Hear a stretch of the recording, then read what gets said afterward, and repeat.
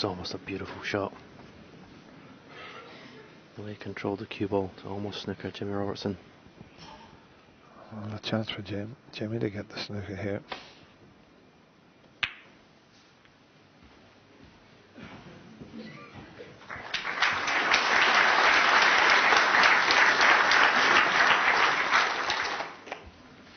And he might get a few points out of this, because this is not easy to escape from.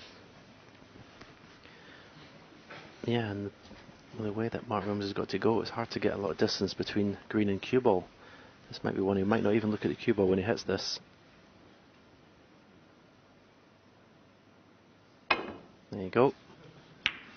No, you're kidding me. See, that's a secret, Dennis. Don't look at what you're doing.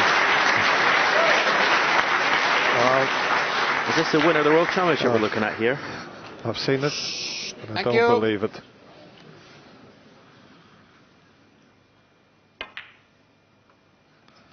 Yeah, I don't think I've ever seen someone pot a ball without looking at it.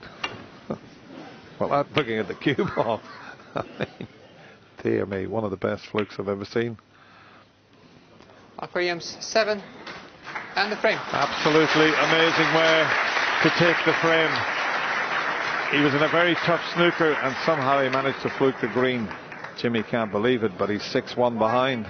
Yeah, well, I thought he was going to lose quite a few points, because it was such a difficult snooker to get out of, and very, very unusual. Well, look, he's looking at the green, not looking at the cue ball. How would you like that? That was outrageous, John. He could be there for 6 weeks and not pot that green and then flick the brown into perfect position. That's an unbelievable. No wonder Jimmy Robertson was sitting in his chair shaking his head. Devastated. He wasn't even looking at the... Well, no, he did a bit of Jordan Spieth there. Didn't even look at the, you know, just looked at the hole and... It's extraordinary, wasn't it? Incredible. I mean, it was a good shot just to hit the green from there, but yeah. the potter get the flick on the brown and win the frame. I mean, just look at this. I mean, it's just...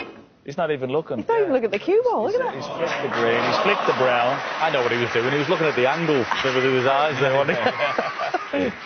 Oh, that is a sickener for Jimmy Robertson, isn't it? Well, honestly, you shouldn't be having a bet at the weekend on horses after that. Oh.